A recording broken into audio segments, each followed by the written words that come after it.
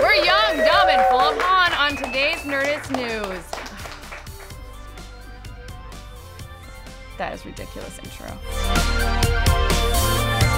Goddamn kids and their social media. It, like they, cannot go 5 minutes without posting a picture of themselves on the internet. Like, have you heard of this Han Solo kid? Just today, he posted a pic of himself and all of his friends to the hot new social media site, StarWars.com, and the entire internet is going crazy over it. Whatever happened to posting your new Star Wars pics in magazines like Star Wars Insider and Force Illustrated? But whatever your feelings are on digital Star Wars fan media versus print Star Wars fan media, the fact remains that the first full cast shot of the young Han Solo movie has arrived.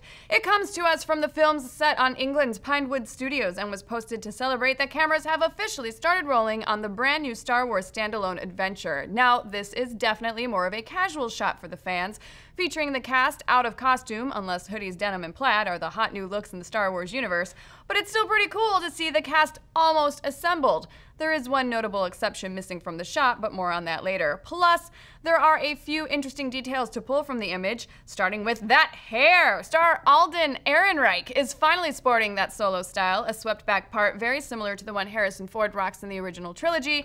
You could argue that it's just a tad less scruffy than his look in the cantina, but we figure that just means the plot of this movie will involve Han learning to live without product.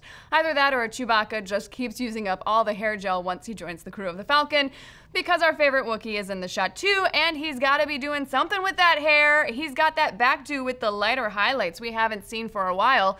Now it's clear from even these little details that directors Phil Lord and Chris Miller are really going after that New Hope aesthetic, and while it's still way too early to make a judgment call, from here we're going to say they could possibly be nailing it.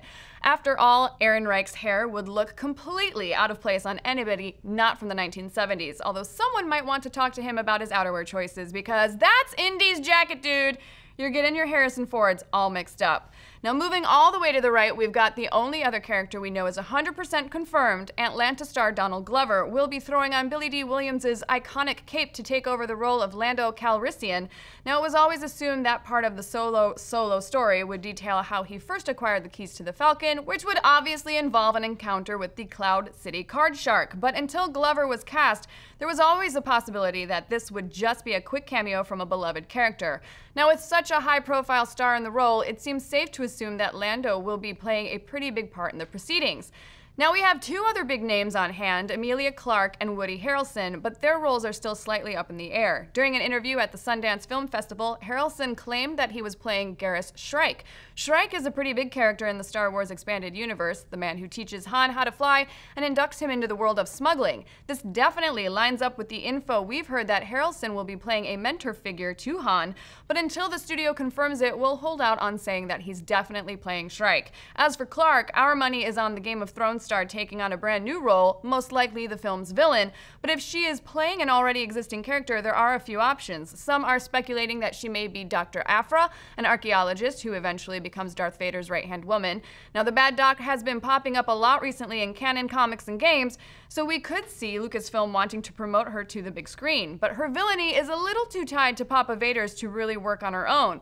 So the other, in our opinion, more likely option is Tolvan, a captain in the Galactic Empire also appearing in a lot of current comics. Her overly authoritarian ways seem like the perfect counterpoint to Han's roguish charms. But as we said before, this is still all super speculative, so don't forget your grains of salt with this one. Now the only big cast member missing from the shot is Thandie Newton, also taking on a currently unknown role. Her absence from the shot raises some questions. Is her role just not as big, so she doesn't need to be on set yet? Or maybe she's still trying to escape from the Delos Corporation? Whatever the answer is, we still really have no idea who she might be playing. One possibility is Sana Staros, Han's pretend wife from the comics, but it seems like that would be a pretty substantial role, which once again forces us to ask, why wouldn't she be there?